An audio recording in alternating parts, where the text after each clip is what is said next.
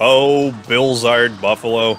I'm not making that up. See, now that we've established the PlayStation 1 error in Mega Man X3, Bilzard Buffalo just loves slip-sliding around his battlefield. He also loves to throw ice spikes in your general proximity. One behind you, one where you were, and one where you're going to be. So use that knowledge to your advantage so you don't get trapped. Once you get Bilzard Buffalo down to about half health, he has a chance of making whatever noise a buffalo makes and shooting a big ol' frozen buffalo cannon at you. Just be sure to climb up the wall and hang tight there until he's done.